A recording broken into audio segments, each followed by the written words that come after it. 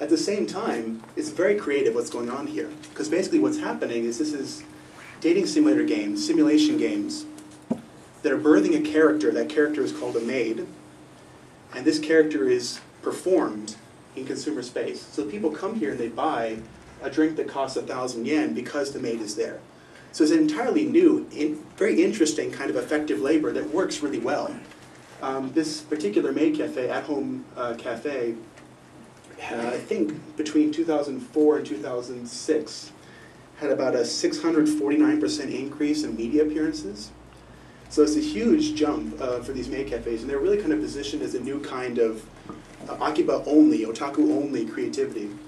I'll give you an example. In 2003, the first maid cafe was shown on television. And this was against the will of most of the owners and the people who were in the maid cafes, because they wanted kind of this private otaku sanctuary, much like Akihabara itself is a private otaku sanctuary. Where would it appear in 2003? Who was able to break down the barriers and show maid cafes to the general populace on TV? Take a guess.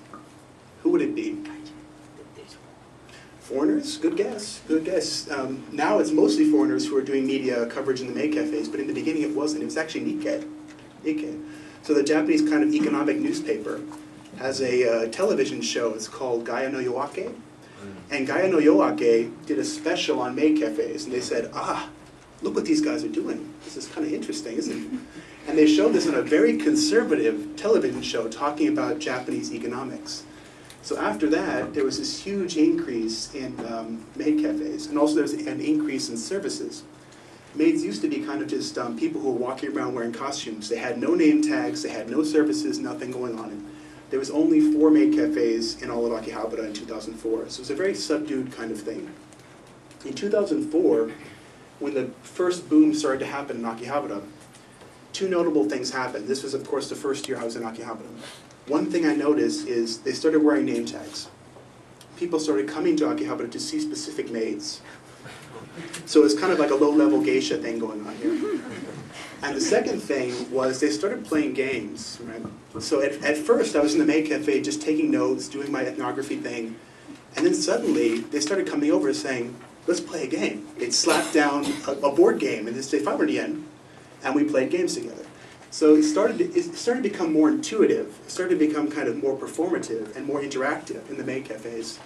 And the reason why, we find out, is because this sells better to the media. Short skirts that are colorful sell better than long Victorian frocks, go figure. Girls who are kind of dancing and singing sell better than girls who are bowing and being coquettish.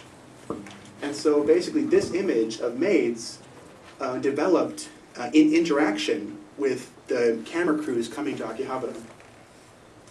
And it grew from 4 to 49 locations between 2004 and 2006 around Densho Toko.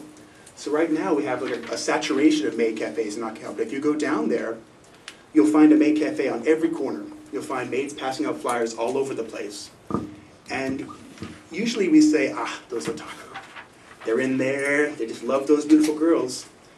And actually, the truth is, most otaku don't go to maid cafes anymore because they feel like it's no longer an otaku space. One guy told me that it's a cultural deviance within otaku culture. Otaku culture itself is a vector towards deviance, right? But he said inside of that vector towards deviance, this is way too deviant. Because it's so deviant, it went back to the mainstream. And that doesn't work for me. So starting in about 2006-07, people stopped going to maid cafes. That was the drop in the regulars culture. But anyway, you can see how closely tied the image is with the mediation of Akihabara.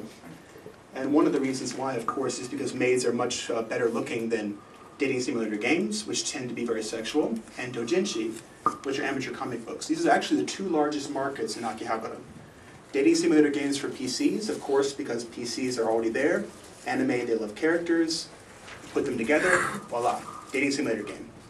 So that's one market. The other market is doujinshi, which is kind of like manga porn.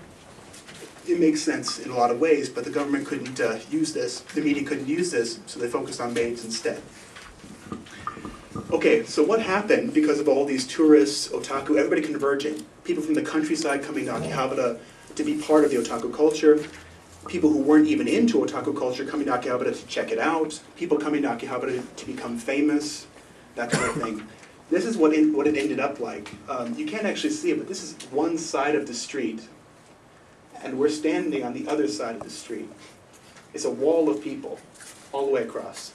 Cars couldn't get through, people couldn't walk, you couldn't do anything. And what are they actually doing? They're taking pictures of this idol, a girl in a maid costume wearing cat ears. So they're all around here taking pictures. Back here is another one, and over here is another one. He's actually doing a video all the way over here. So you can see very clearly that there was a huge kind of performative thing going on here. This is tied, of course, to the shutting down of Harajuku. Because in the 1990s, Harajuku used to have a huge street culture. It's called Den Street, or Den Street. So a huge street culture. And basically the government said in the 1990s, during the recession, you guys are weird, and we don't like you, but we can't do anything about it. But the Iranians, these Iranians who were in Yoyogi Park, they're selling drugs. I know it, I can feel it in my bones. So they deported the Iranians, and at the same time they closed down the street culture. So now actually there's very few people on the street in Harajuku. These street performers went to other places where they could perform, which was, at the end of the 1990s, Akihabara. So a lot of people from Harajuku came down there. And so you had basically performers who had nothing to do with otaku culture, performing otaku culture for otaku, often who themselves weren't otaku. And in the back streets, you had people who were going there to buy anime, manga, girl games, doujinshi, stuff like that. So two levels of otaku going on here, different performances that were conditioned by the media and by the economic and social conditions.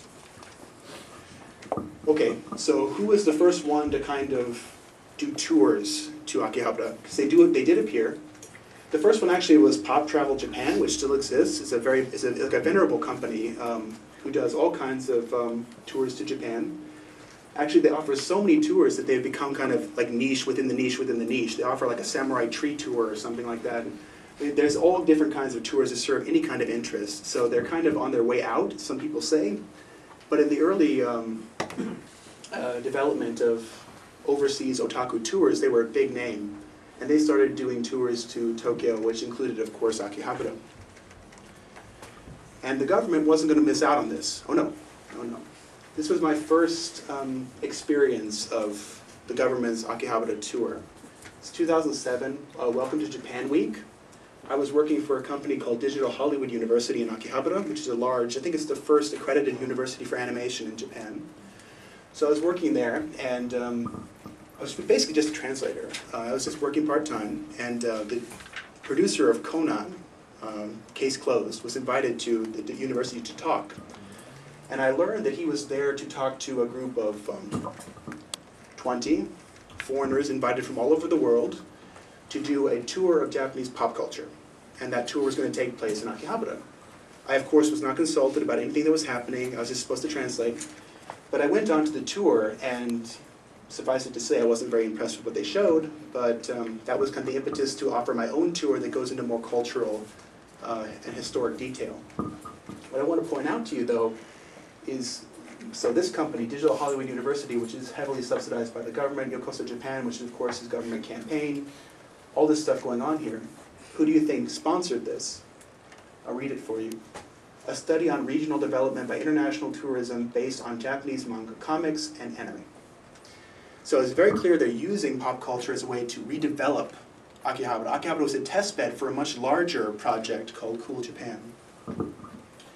Look here on the Japan National Tourist Organization website. You can't get much more official than this. An invitation to an otaku tour. Moe. So I'm just going to throw it out there. Sometimes people in the Japanese government will deny that they ever used the word otaku in their campaigns. This is a lie, a bold-faced lie. Sometimes in the Japanese texts, they don't use the term. They use enthusiastic fan, etc., etc. But here in the American English version, you see very clearly the word is there. So they're selling otaku to people overseas. At the same time, they're saying, oh, you dirty guys, you dirty guys.